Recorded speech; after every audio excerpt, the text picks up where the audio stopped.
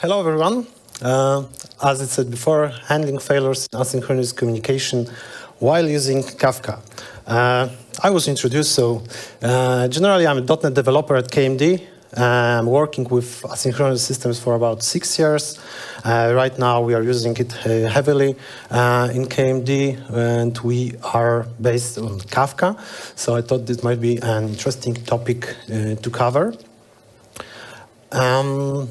What we are going to talk about today, I'll try to bring you key concepts of Kafka that might be relevant for this presentation, so we are all on the same page regarding the things that we'll be talking about. So later we will talk about what can go wrong. I prepared some failure scenarios and possible solutions that you could use in your project.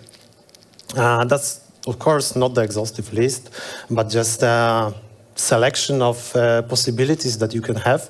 But my goal for this presentation is to just make you aware of the places that you could have some failures, the possible solutions for that, so you could just think for yourself whether you are prepared for the exceptions that could happen before going to production. Later, I have something that I call additional consideration. I got a couple of things that happen during our development and the things that we did to solve them. So you can consider whether you have this problem or not. And for the end, the summary. So starting with the key concept of Kafka,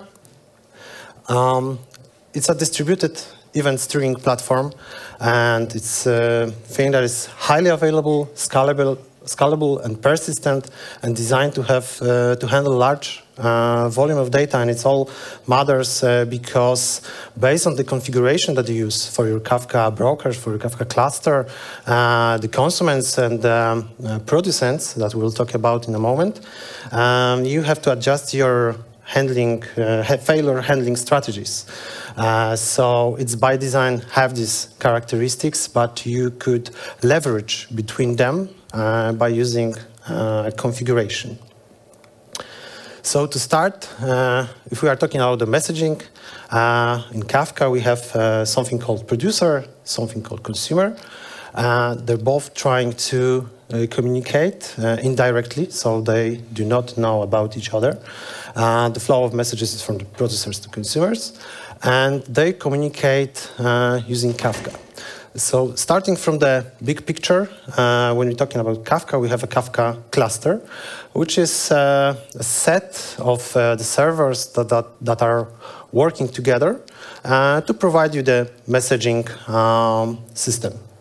In this cluster, you can have multiple brokers. Broker is simply a Kafka server that persists the partitions on which you save the messages. So within those brokers, you have these topics, and think of a topic as a category of messages, right? So you can have like events or some commands, and you could separate them into different topics. And there are the partitions. So the topic consists of a partitions, at least one. And those partitions give you the resilience to failures and the possibility to scale your messaging system. In those partitions, you have something like a commit log, so an ordered log of the messages, which later the consumers can read. So the producers write to the partitions, and later consumers who subscribe to the particular topic can read those messages. What is important is that both producers and consumers are connecting to Kafka cluster, so it's not a push notification to a consumer, it's rather pull from the consumer. It's quite important in terms of handling the failures. I will describe these elements in depth a little bit in a moment. So that's just the overall picture of the Kafka architecture. And now we are going to talk what can go wrong. So I found this really nice quote in the Confluent page. Confluent is one of the Kafka platforms. So this really shouldn't happen, but stuff happens. And yeah, stuff happens, and we should all be prepared for it. And as I said at the beginning, the best is to prepare for it beforehand going to production. So right now we will try to discover some of the possible failures and the possible solutions to that failures. And first we are going to start with the Kafka cluster failure. So it means that your consumers and your producers cannot reach your message broker. And what can we do with it? So from the beginning, when it matters, because it's not always the case that it's such a big problem. So first of all, if your application is an entry point to your system, imagine that you receive some data from outer systems and your Kafka cluster is dead, and you cannot notify the rest of your system about incoming data. So that's the first problem you might occur. If you are doing some in-system communication, then as the persistent nature of Kafka, lets you resume the communication later and not lose any data. But if the data is not yet in Kafka, you might lose it. The second thing is high SLA required. So if you have some contracts where you have to provide very high SLA, then you might not be able to just return an error or some timeout because of the inability to connect to your Kafka cluster. And business logic, which could be executed before producing a message, which might lead to inconsistency in your system. So imagine you get some message, you notify maybe some other parties about some change, and then you cannot notify your system about whatever happened. Then maybe some aggregations in your system getting wrong, and so on. So it will always depend on the business case and use cases you have and the constraints you have. How do you handle those problems? So handling strategies, you could always ignore the message.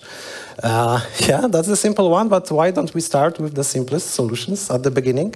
Of course, most likely this is not the thing that you could use, but still it's nice to discuss the topic and make sure that all of the messages that coming to your system are very important and you cannot lose any of them.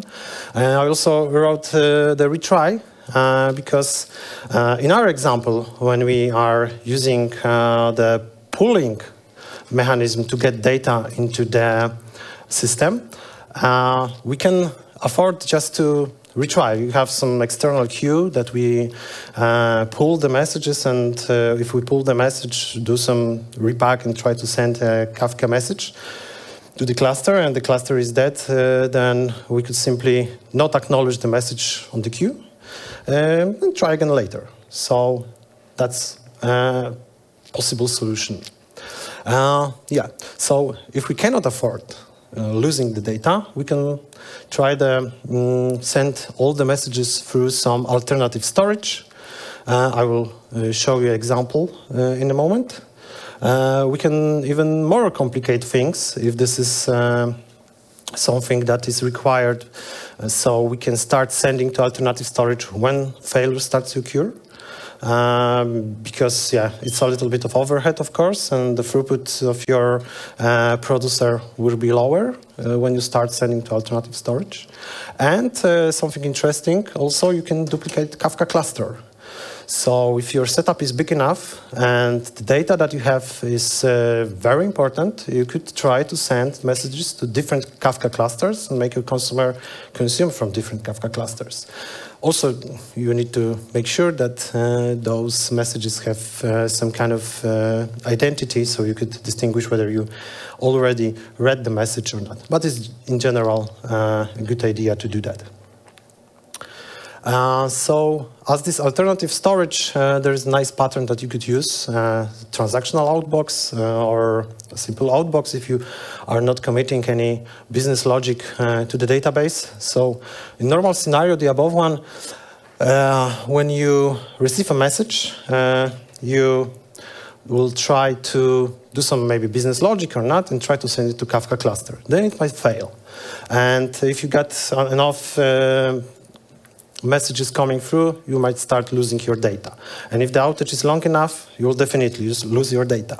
So the remedy for that is might be the transactional outbox. It's that you decouple the producer and the Kafka cluster, and you first send the data that you received to a database, some kind of database, some kind of alternative storage, which is shipped with your application.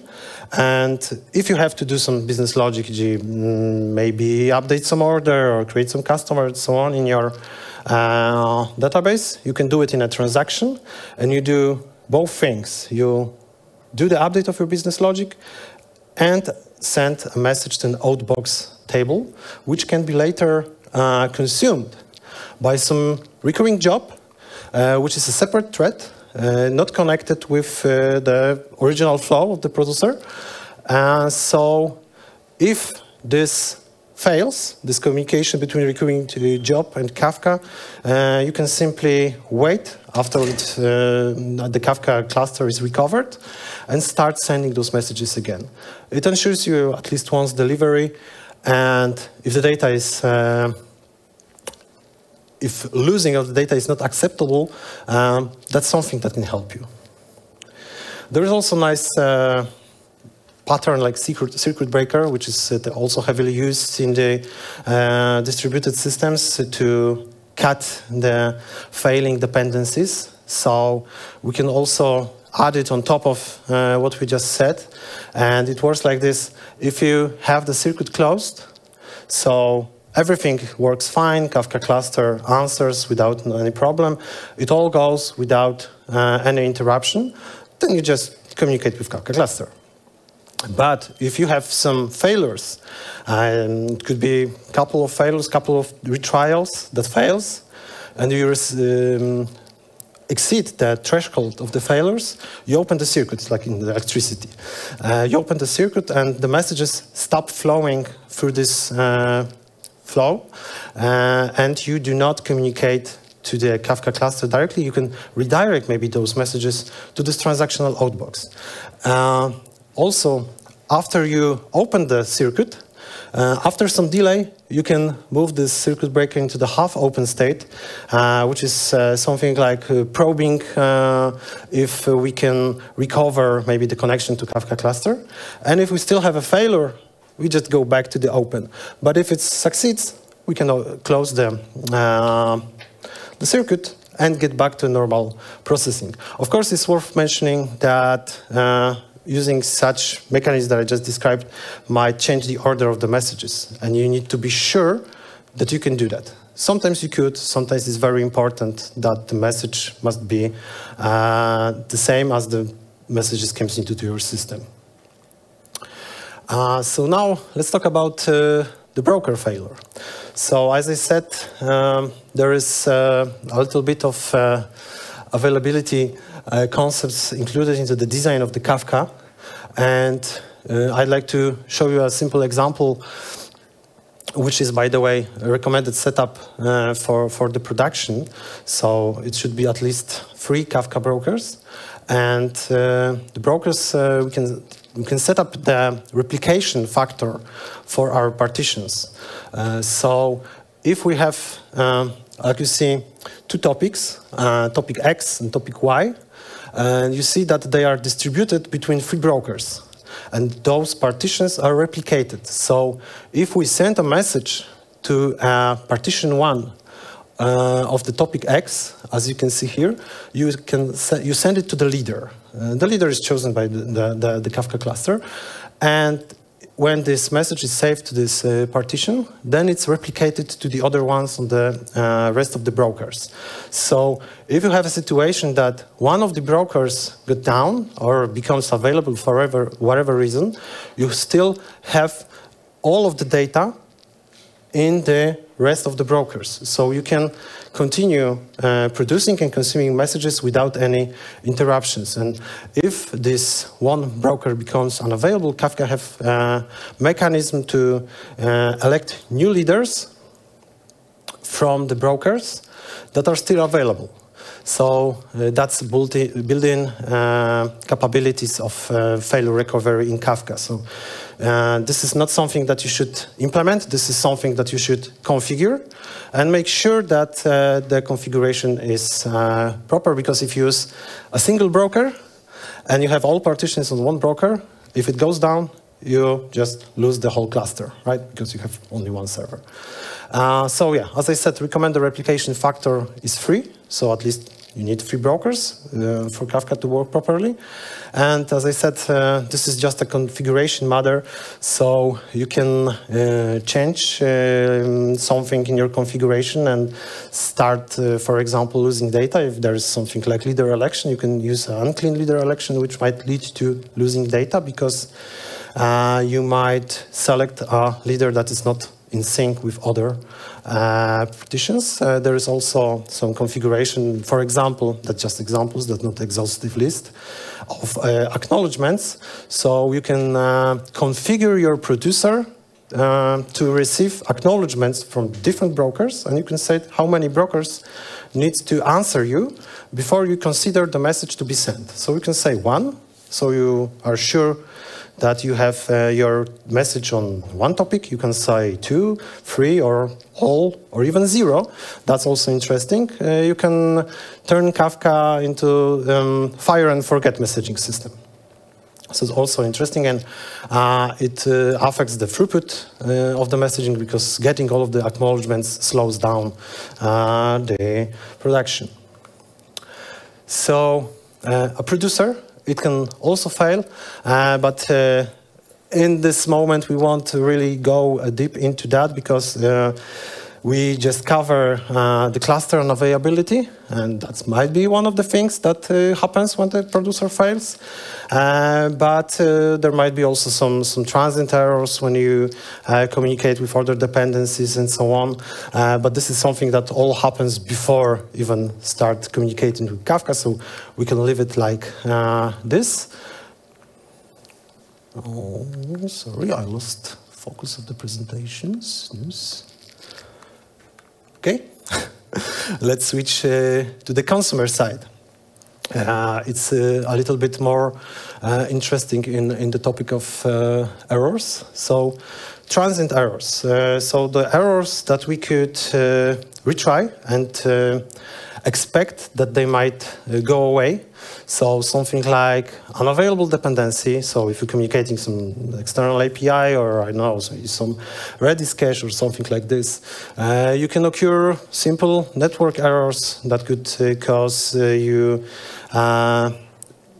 necessity to retry the operations. So yeah, possible solution for that could be to simply retry operation, and we do that a lot in our setup. Because we don't want a simple network glitch or something like that fail the whole operation that we are currently doing. There is a problem with that approach because it blocks the processing.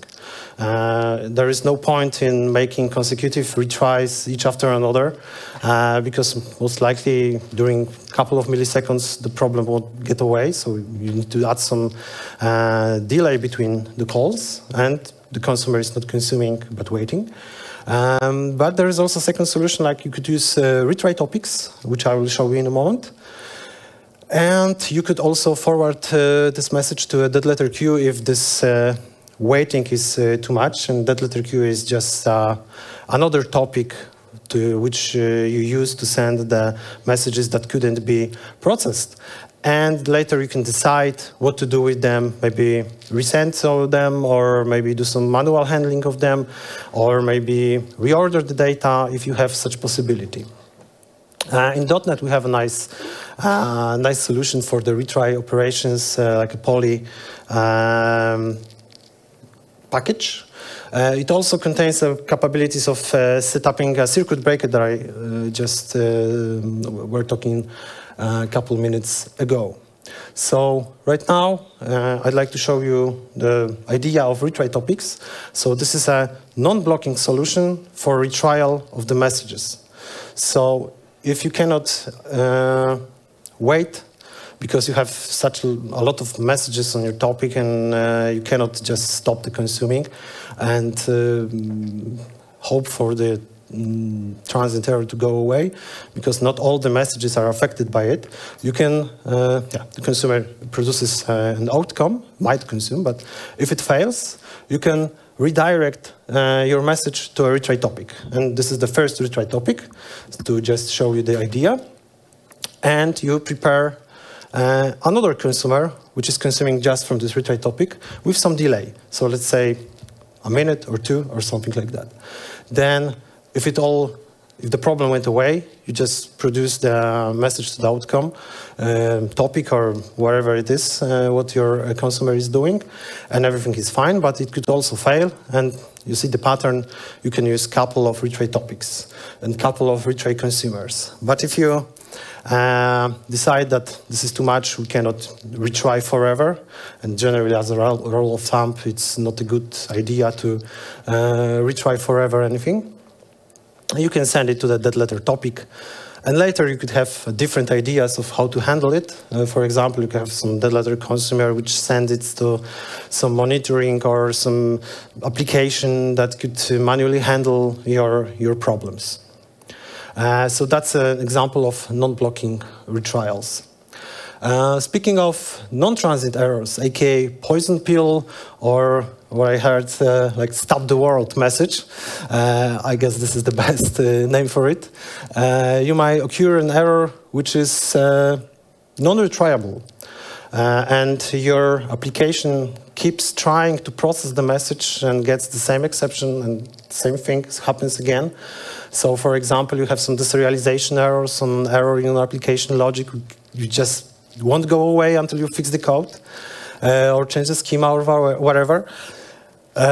You'll just keep retrying and maybe even producing a massive amount of logs to your log provider, and it also costs money. So that's not a situation that we would like to have in our setup. So there are a couple of possible solutions to do that. If you cannot afford to not process the message that came, you might stop processing, fix the code, and then resume from the place you stopped. You can send message to a dead letter queue, and that's something that we use. So we trying to process the message a couple of times, and if you cannot process it for such reasons, for different reasons, we just send it to the dead letter queue. We can skip the message. And Kafka gives us the possibility to manually change the offset of the consumer. So if the sixth message is broken here, we can just say, okay, let's go to the seventh, or even let's start with the earliest message that came to the topic. But just skipping one message might be not a good idea, because if you have an error in application logic, it won't solve your problems. We can also wait until the message expires, because if you have not a big retention on our topic, because Kafka, as I said before, is persistent, it persists the messages for some time. If you have these times configured as not a big amount of time, then you can just simply wait. That's an also possible solution for that. Also, it's worth to mention that we can prevent such things, and what we do is to make sure that our producers and consumers use the same specification, the same schema of the messages. So we used an API-first approach when we first define the contracts that we use for both the consumers and producers, and later we generate the code of the models, of the controllers, of the models of the messages that are both used with the same producers and consumers. It's not error-free because you still can break something. You have to maintain backward compatibility of the schemas. But it's a good start to keep it in sync. Also, it's a good idea to test the system for poison pill messages. So it might be nice if you just throw some poison pill messages or what you consider to might be into your system and see how it behaves. A couple of additional considerations, so things that at which we failed, which I found interesting and I'd like to share. So first thing is to watch out for the configuration. This is something that we did, and we created a little dead letter queue message generator. So yeah. That was pretty funny. We have a configuration of topics, something like that. You see the pattern that we got a tenant, we got some name of the topic, and we used consumer configuration to start consuming from those topics like this. Consumer could be fed with the regex pattern to make it consume from more than one message. And nice feature of that is that if the Kafka consumer detects new topics that matches this pattern, they will automatically start reading from them. So we also have dead letter queues topics. And we have set up that creates the topic if you produce it and it doesn't exist. So maybe you'll see where this is going right now. We forget the dollar here. Which effectively made something like this, that, watch out for the regexes, right?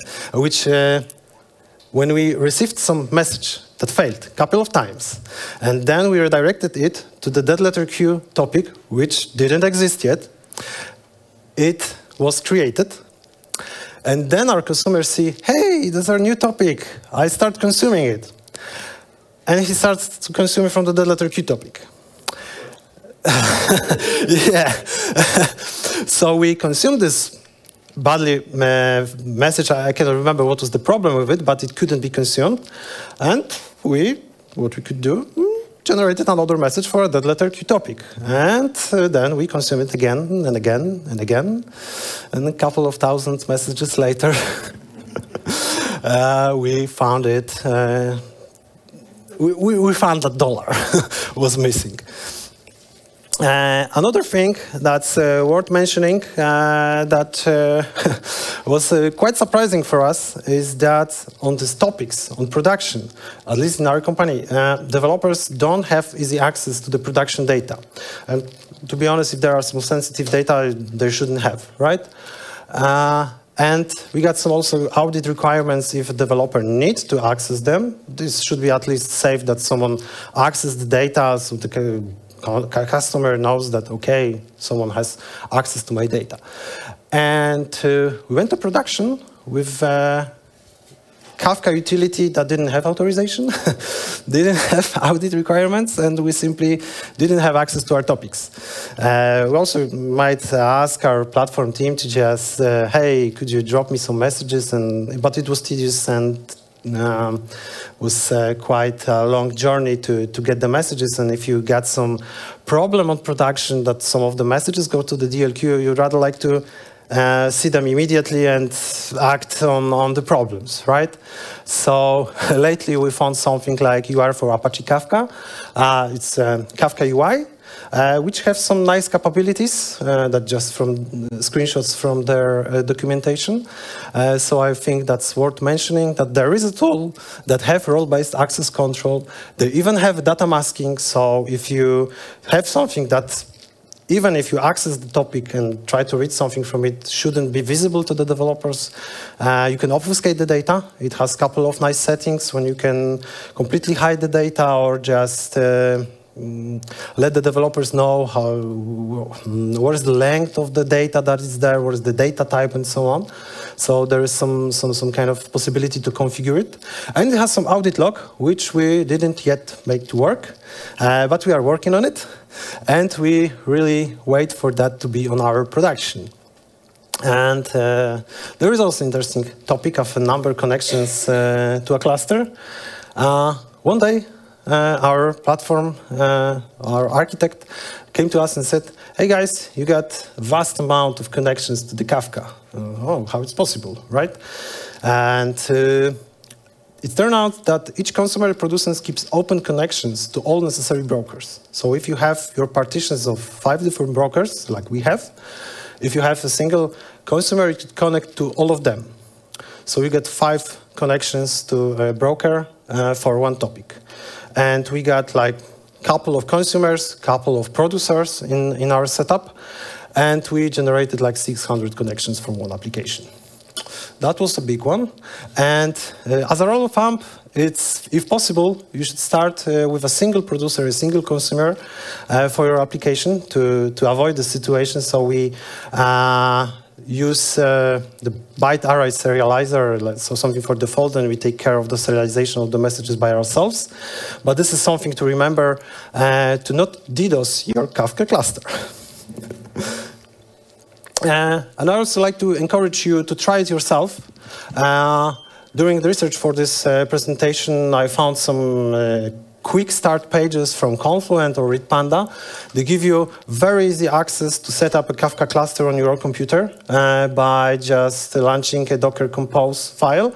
You just put one comment into your terminal, couple minutes of downloading, and you got working Kafka cluster on your computer. Also, they have a couple of tutorials. That's a Confluent IO page, which has ready to start producer and consumer code, so you can start playing with the Kafka configuration and trying to, maybe disable it. That's what I did to experience how it will behave. And you can do it all in a couple of minutes on your computer. So I think it's really great. On the Redpanda page, you have also the configuration for single brokers and three brokers, so you can simulate also what could happen if the broker go down. And yeah. The summary. So my goal for this presentation was to just touch some points where the Kafka communication can be broken, and maybe let you think for a bit whether in your systems you might find something to improve. I showed you some patterns like circuit breaker, like transactional outbox, how to use the letter queues, or maybe retry topics. This is all like a toolbox that you could use to handle the wrong messages, the failures in your setup. And a couple of tips for the end. Carefully plan your error handling strategy. It's good to know your constraints, whether you need to keep the order of the messages, whether you might ignore some of them. So it all affects your Kafka failure handling strategy. And of course, you also need to look at your configuration, because it also affects how it behaves. Prepare test cases for failures. And of course, so that was related, for example, to this poison pill messages. Be sure that your configuration is right. That relates, for example, to the topic configuration and whatever else. Don't go simply the default configuration, because you might be surprised after going to production. And remember about proper monitoring. It's very important. For example, if you have that letter queue message generator, it's nice to know about this until you pay a lot of money for logs and see that your consumer is not working. So that will be all. Thank you.